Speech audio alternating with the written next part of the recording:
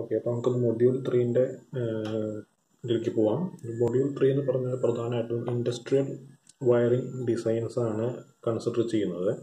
Okay, അപ്പോൾ module 2 എന്ന് പറഞ്ഞാൽ ഹൗസ് ഹോൾഡ് വയറിംഗ് ഡിസൈൻ ആണ്. അതൊരു കൊമേഴ്സ്യൽ ബിൽഡിംഗ് അല്ലെങ്കിൽ ഹൗസ് അതിലുള്ള വയറിംഗ്. അതേപോലെ അല്ല ഇൻഡസ്ട്രിയൽ വയറിങ്ങിൽ വരുമ്പോൾ പ്രധാനമായിട്ട് എന്താണ്, എല്ലാം പവർ വയറിംഗ് ആണ് വരിക അല്ലേ. അതായത് ഇൻഡസ്ട്രീസ് എന്ന് പറഞ്ഞാൽ ഒരുപാട് മോട്ടോറുകൾ അല്ലെങ്കിൽ ഒരുപാട് ഹൈ വോൾട്ടേജ് ഡിവൈസസ് അല്ലെങ്കിൽ ഹൈ പവർ ഡിവൈസസ് എല്ലാം ഉള്ളതാണ് ഇൻഡസ്ട്രിയിൽ. അപ്പോൾ ഇൻഡസ്ട്രിയിൽ നമ്മൾ വയർ ചെയ്യുമ്പോൾ കുറച്ച് വ്യത്യാസങ്ങളുണ്ട്. അതുപോലെ നമ്മളിപ്പോൾ ഇതിൽ പ്രധാനമായിട്ടും മോട്ടറിൻ്റെ വയറിങ് ആണ് പ്രധാനമായിട്ട് നമ്മളിതിൽ നോക്കുന്നത്.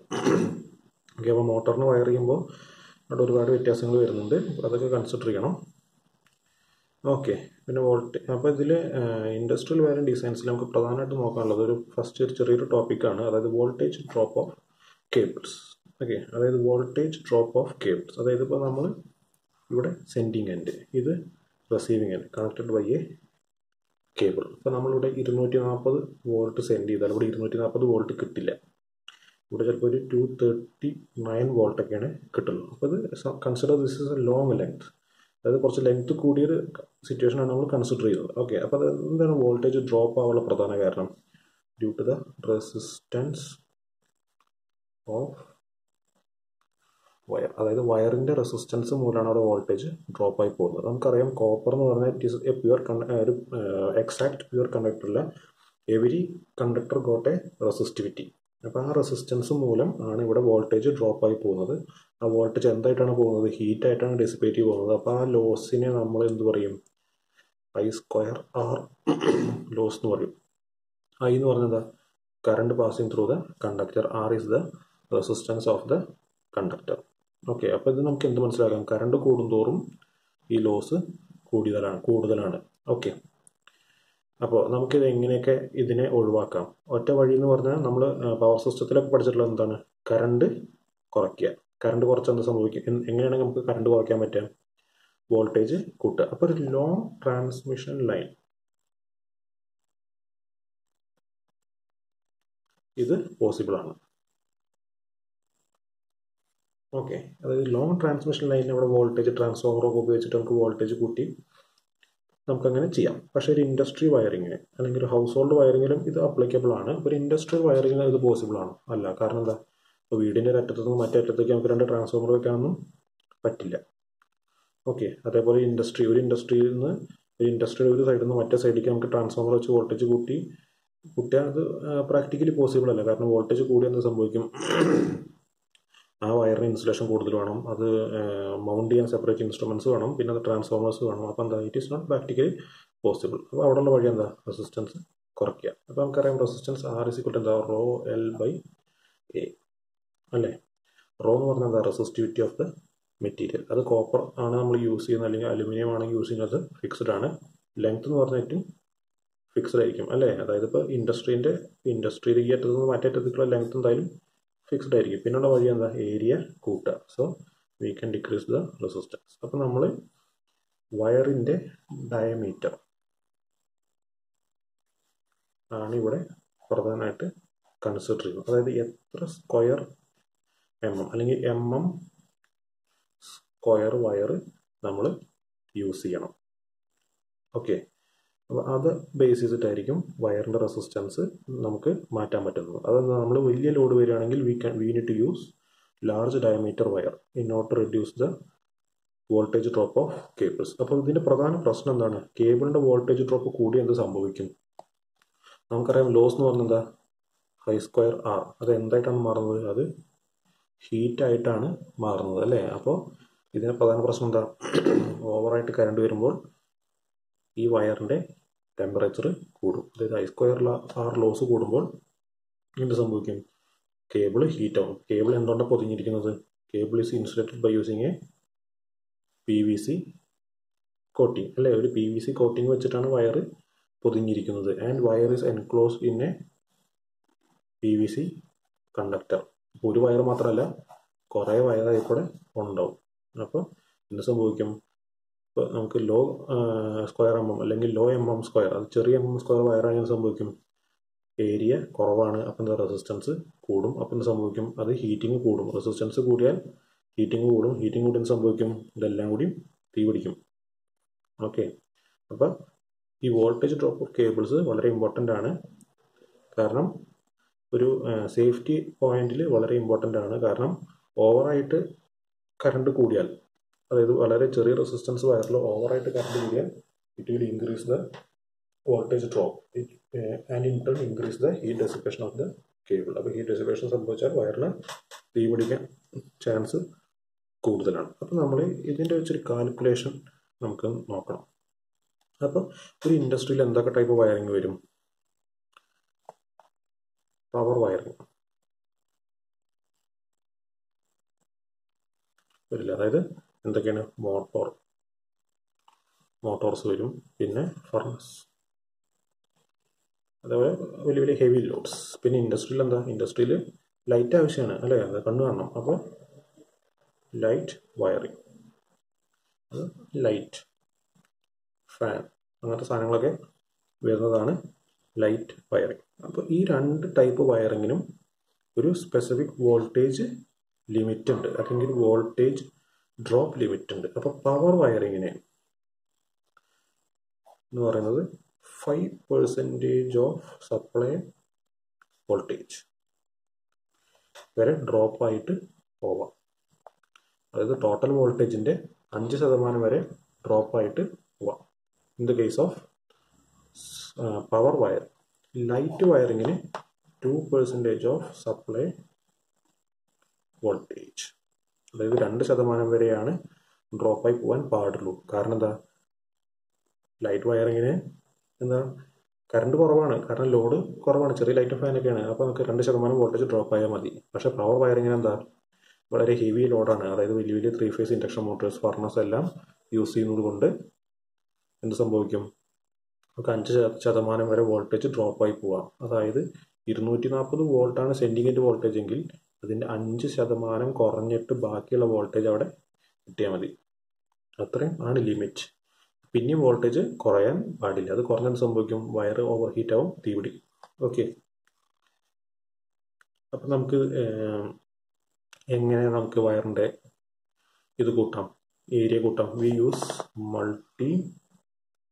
Strand wire. മൾട്ടി സ്ട്രാൻഡ് വയറാണ് നമ്മൾ യൂസ് ചെയ്യുന്നത്. അതായത് മൾട്ടി സ്ട്രാൻഡ് വയർ പറഞ്ഞാൽ ഒരുപാട് കണ്ടക്ടേഴ്സ്, ഒരു സിംഗിൾ കേബിളിനുള്ളിൽ ഒരുപാട് കണ്ടക്ടേഴ്സ് ഉള്ളതിനെയാണ് മൾട്ടി സ്ട്രാൻഡ് വയർ എന്ന് പറയുന്നത്. അപ്പോൾ ഓരോ കണ്ടക്ടറിൻ്റെയും ഡയമീറ്റർ കുറവാണ്, പക്ഷേ ഇതിൻ്റെ എണ്ണം, നമ്പർ ഓഫ് കണ്ടക്ടേഴ്സ് വളരെ കൂടുതലായതുകൊണ്ട് എഫക്റ്റീവ് ഏരിയ വളരെ കൂടുതലായിരിക്കും, അതുകൊണ്ട് റെസിസ്റ്റൻസ് കുറവായിരിക്കും. അപ്പോൾ നമുക്ക് എന്തൊക്കെ ടൈപ്പ് കേബിൾസ് യൂസ് ചെയ്യാം? We use copper and aluminium cables. അതിൽ നമ്മൾ ഹൗസ് ഹോൾഡ് വയറിങ് കോപ്പറാണ് പ്രധാനമായിട്ട് യൂസ് ചെയ്യുന്നത്. അപ്പോൾ കോപ്പർ പ്രധാനമായിട്ട് ഹൗസ് ഹോൾഡ് വയറിങ് യൂസ് ചെയ്യാൻ കാരണം എന്താ വെച്ചാൽ, കോപ്പർ എന്ന് പറഞ്ഞാൽ എന്താ പറയുക, അലുമിനിയത്തിനേക്കാളും റെസിസ്റ്റിവിറ്റി കുറവാണ്, കണ്ടക്ടിവിറ്റി കൂടുതലാണ്. സോ ചെറിയ വയറിൻ്റെ ഉള്ളിൽ നമുക്ക് ഒതുക്കാൻ പറ്റും. പക്ഷേ ഇൻഡസ്ട്രിയിലേക്കൊക്കെ പോകുമ്പോൾ കോപ്പർ യൂസ് ചെയ്യുക എന്ന് പറഞ്ഞാൽ it is not that much economical. കാരണം അവിടെ ഒരുപാട് വലിയ മെഷീൻസ് വന്നതുകൊണ്ട് അവിടെ ഒരുപാട് കറണ്ട് കൂടുതലായിരിക്കും. അപ്പോൾ അത്രയും കറണ്ട് അക്കോമഡേറ്റ് ചെയ്യാനുള്ള കോപ്പർ പറഞ്ഞാൽ എക്സ്പെൻസീവ് ആയിരിക്കും. So we use large amount of aluminium conductors because it is very cheap. അതുകൊണ്ടാണ് നമുക്ക് വീട്ടിലേക്ക് വരുന്ന സപ്ലൈ ലൈൻസ് എല്ലാം അലുമിനിയം ആക്കാനുള്ള പ്രധാന കാരണം. അത് വെറും അലുമിനിയം അല്ല, അത് ACSR കണ്ടക്ടറാണ്, aluminium conductor steel reinforced. അതായത് ചുറ്റുമുള്ള കണ്ടക്ടേഴ്സ് എല്ലാം അലുമിനിയം ആയിരിക്കും, പക്ഷെ നടുവിൽ 2 conductors സ്റ്റീലായിരിക്കും for the increase strength. Okay, ഇത് നമ്മൾ പിന്നത്തെ മൊഡ്യൂൾസിൽ പഠിക്കും. ഓക്കെ, പിന്നെ വേറൊരു പ്രധാനം എന്ന് പറഞ്ഞാൽ ഇതിൻ്റെ ടെമ്പറേച്ചർ കോഎഫിഷ്യൻ്റ് ആണ്. ഓക്കെ, അപ്പം നമ്മളിപ്പോൾ ഒരു കേബിള്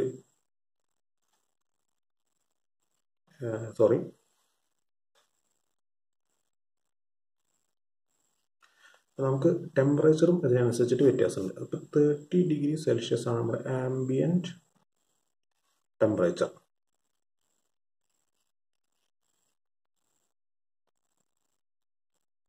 ഓക്കെ, 30 ഡിഗ്രി സെൽഷ്യസ് ആണ് ആംബിയൻറ്റ് ടെമ്പറേച്ചർ. അപ്പോൾ നമ്മളെല്ലാ കാൽക്കുലേഷൻസും ചെയ്യുന്നത് 30 ഡിഗ്രി സെൽഷ്യസിലാണ്. അപ്പോൾ നമുക്കറിയാം resistivity is dependent on temperature അല്ലേ? Resistivity is dependent on temperature. Temperature മാറുമ്പോൾ വയറിൻ്റെ റെസിസ്റ്റിവിറ്റി മാറും. റെസിസ്റ്റിവിറ്റി മാറാൻ സംഭവിക്കും I²R മാറും. I²R മാറിയാൽ അവിടെ ഒരുപാട് പ്രശ്നങ്ങൾ വരും. So temperature മാറുന്നതനുസരിച്ച് we need to employ A multiplying factor. അതായത് ഈ വോൾട്ടേജ് ഡ്രോപ്പിൻ്റെ കൂടെ ഒരു മൾട്ടിപ്ലൈയിങ് ഫാക്ടറും കൂടി ആഡ് ചെയ്താൽ മാത്രമേ നമുക്ക് ഓരോ ടെമ്പറേച്ചറിനും എത്ര വോൾട്ടേജ് ഡ്രോപ്പ് അലൗബിൾ ആണ് നമുക്ക് കണ്ടുപിടിക്കാൻ പറ്റുള്ളൂ. അപ്പോൾ ഫോർ 25 ഡിഗ്രി സെൽഷ്യസിൻ്റെ മൾട്ടിപ്ലൈയിങ് ഫാക്ടർ 1.134 ആണ്. ഓക്കെ, 35 ഡിഗ്രി സെൽഷ്യസ് ആണെങ്കിൽ multiplying factor 0.864, and for 40 degrees Celsius multiplying factor is 0.694, and for 45 degrees Celsius multiplying factor is 0.47. അപ്പോൾ ഇത് വെച്ചിട്ടായിരിക്കണം നമ്മൾ പ്രോബ്ലംസ് ചെയ്യുമ്പോൾ ശ്രദ്ധിക്കേണ്ടത്. 30 ഡിഗ്രി സെൽഷ്യസ് ആണെങ്കിൽ, അതായത് ക്വസ്റ്റ്യനിൽ ടെമ്പറേച്ചറിനെ കുറിച്ച് ഒന്നും പറഞ്ഞിട്ടില്ല എങ്കിൽ നമുക്ക് 30 ഡിഗ്രി സെൽഷ്യസ് അസ്യൂം ചെയ്യാം, വോൾട്ടേജ് ഡ്രോപ്പ് എത്രയാണെന്ന് വെച്ചാൽ അത്ര കണ്ടുപിടിക്കുക. പക്ഷേ ടെമ്പറേച്ചർ സ്പെസിഫൈ ചെയ്ത് തന്നിട്ടുണ്ടെങ്കിൽ ആ വോൾട്ടേജ് ഡ്രോപ്പ് ഈ ഫാക്ടർ കൊണ്ട് മൾട്ടിപ്ലൈ ചെയ്തേ പറ്റുള്ളൂ. കാരണം എന്താ, ടെമ്പറേച്ചർ മാറുമ്പോൾ റെസിസ്റ്റിവിറ്റി മാറും. ഇപ്പോൾ ഒരു ഇൻഡസ്ട്രിയിലൊക്കെ പോയാൽ അവിടെ വലിയ ഇരുമ്പുരുക്ക് വ്യവസായികൾ ഇൻഡസ്ട്രിയിലൊക്കെ പോയാൽ എന്താ, അവിടെ ഫർണസൊക്കെ ഉണ്ടാവും. അപ്പോൾ അവിടെ ആ ഫർണസൊക്കെ സ്ഥിതി ചെയ്യുന്ന ചുമരിൻ്റെ ടെമ്പറേച്ചർ ഏകദേശം ഈ റേഞ്ചിലേക്കൊക്കെ പോകും, 40 ഡിഗ്രി സെൽഷ്യസ് ടു 45 ഡിഗ്രി സെൽഷ്യസിലേക്ക് പോകും. അതേപോലെ ചില ഇൻഡസ്ട്രിയിൽ സംഭവിക്കും, കേബിൾസ് എല്ലാം അണ്ടർഗ്രൗണ്ട് കേബിൾസ് ആയിരിക്കും. അപ്പോൾ അണ്ടർഗ്രൗണ്ട് ആയതുകൊണ്ട് അവിടെ ടെമ്പറേച്ചർ കൂടുതലാണ്. ഓക്കെ, അപ്പം അതിനനുസരിച്ചിട്ട് വ്യത്യാസം വരും. അപ്പം നമ്മളെപ്പോഴും ടെമ്പറേച്ചർ കൺസിഡർ ചെയ്യണം. ഇനി നമുക്ക് ഇതിലൊരു പ്രോബ്ലം ചെയ്ത് നോക്കാം. അപ്പോൾ പ്രോബ്ലത്തിൻ്റെ ക്വസ്റ്റ്യൻ ഞാൻ എഴുതാം.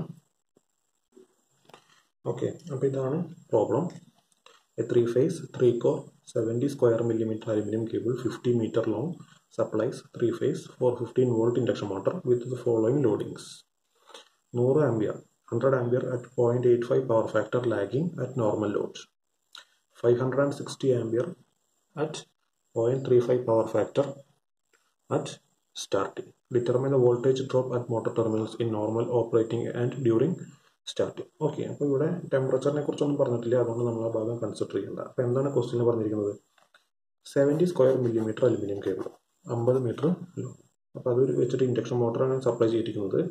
ഇൻഡക്ഷൻ മോട്ടർ നമുക്കറിയാം, നമ്മൾ പണ്ട് പഠിച്ചിട്ടുള്ളതാണ്, സിമ്മിൽ പഠിച്ചിട്ടുള്ളതാണ്. ഇൻഡക്ഷൻ മോട്ടർ നോർമൽ റണ്ണിങ്ങിൽ എന്തായിരിക്കും, കറണ്ട് കുറവായിരിക്കും, പവർ ഫാക്ടർ ലാഗിങ് ആയിരിക്കും. പക്ഷേ ഇൻഡക്ഷൻ മോട്ടർ സ്റ്റാർട്ട് ചെയ്യുമ്പോൾ സംഭവിക്കും, it draws very high amount of current അല്ലേ, അതായത് നോർമൽ കറണ്ടിനെക്കാട്ടിലും 5 ടൈംസ് കറണ്ട് ആയിരിക്കും ഇൻഡക്ഷൻ മോട്ടർ സ്റ്റാർട്ട് ചെയ്യുമ്പോൾ വലിക്കാം. അപ്പോൾ സ്റ്റാർട്ട് ചെയ്യുമ്പോൾ പവർ ഫാക്ടറും വളരെ കുറവായിരിക്കും. നമുക്ക് എന്താണ് കണ്ടുപിടിക്കേണ്ടത്?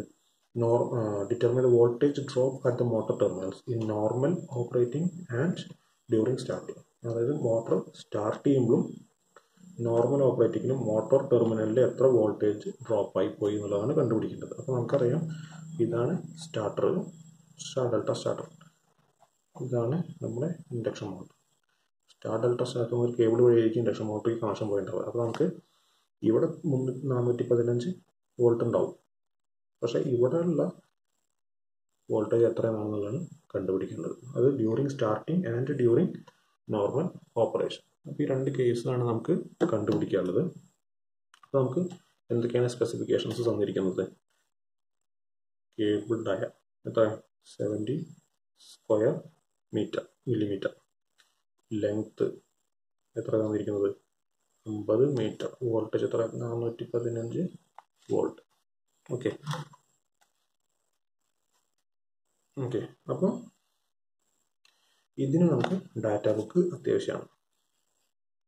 അപ്പോൾ ഡാറ്റ ബുക്കിലെ പേജ് നമ്പർ 39, നമ്മൾ PDF നോക്കുകയാണെങ്കിൽ 44 ആയിരിക്കും, പക്ഷെ പ്രിന്റ് ചെയ്ത പേജ് നമ്പർ 39 ആ പേജ് നമ്പർ 39 ഒരു ടേബിൾ തന്നിട്ടുണ്ട്. അപ്പോൾ ടേബിളിൽ നിങ്ങൾ ടേബിൾ ഒന്ന് എടുത്ത് നോക്കൂ. അപ്പോൾ ടേബിൾ എടുത്ത് നോക്കുമ്പോൾ നമുക്ക് കാണാം, ഒരു second,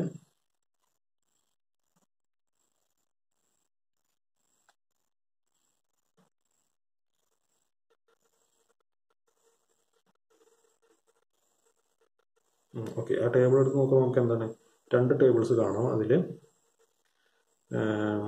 voltage drop of cables in millivolt per ampere per metre. Okay, അപ്പോൾ അതിൽ നമുക്കറിയാം സിംഗിൾ ഫേസ് സർക്യൂട്ടും ഉണ്ട്, 3 ഫേസ് സർക്യൂട്ട് ഉണ്ട്. നിങ്ങൾ ആ ടേബിൾ ഇപ്പോൾ എടുത്ത് നോക്കൂ. ഓക്കെ, അപ്പോൾ ടേബിൾ എടുത്ത് നോക്കിയാൽ സിംഗിൾ ഫേസ് സർക്യൂട്ട് ഉണ്ട്, 3 ഫേസ് സർക്യൂട്ട് ഉണ്ട്. അപ്പോൾ സിംഗിൾ ഫേസ് സർക്യൂട്ടിന് motor load, lighting load separate തന്നിട്ടുണ്ട്. 3 ഫേസ് സർക്യൂട്ടിന് മോട്ടർ ലോഡ്, ലൈറ്റിംഗ് ലോഡ് തന്നിട്ടുണ്ട്. ആ മോട്ടർ ലോഡിൽ 2 ടേബിൾ ഉണ്ട്. എന്താണ്? Normal running power factor equal to 0.8, starting power factor equal to 0.35. അപ്പോൾ നമുക്ക് നോർമൽ റണ്ണിങ്ങിലാണ് കണ്ടുപിടിക്കേണ്ടത്. അപ്പോൾ നോർമൽ റണ്ണിങ്ങിൽ 3 ഫേസിൽ ഇതിൽ 70 സ്ക്വയർ മില്ലിമീറ്റർ എടുത്ത് നോക്കൂ. എത്രയാണ് വോൾട്ടേജ് ഡ്രോപ്പ് എത്രയാണ് വരുന്നത്? 70 square millimetre at normal running. 70 square millimetre at normal running at power factor 0.8. Voltage drop is 0.75 millivolt per ampere per meter. Okay, അപ്പോൾ ഈ ഡാറ്റ നമുക്ക് അതിൽ നിന്ന് കിട്ടി. ഓക്കെ, ഇനി നമ്മൾ എന്ത് ചെയ്യും? ഇനി നമുക്ക് അറിയാം എന്തൊക്കെയാണ്. 0.75 millivolt per ampere per meter at normal running condition at 0.8 power factor lagging. അപ്പോൾ നമുക്ക് ടോട്ടൽ വോൾട്ടേജ് ഡ്രോപ്പ് നമുക്ക് എങ്ങനെ കണ്ടുപിടിക്കാം? 0.75 millivolt ആണ്. അപ്പോൾ × 10⁻³ പെർ ആംബിയർ ആണ്. നമുക്ക് ടോട്ടൽ എത്ര ആംബിയർ ഉണ്ട്?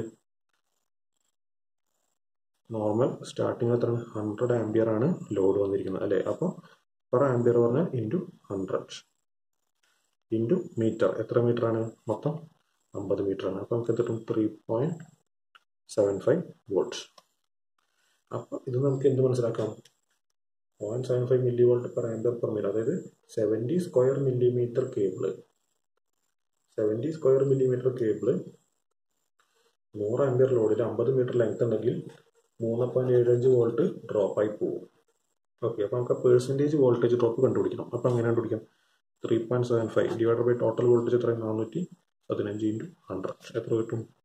0.9%. അപ്പോൾ നമുക്കറിയാം 5% ആണ് പെർമിസിബിൾ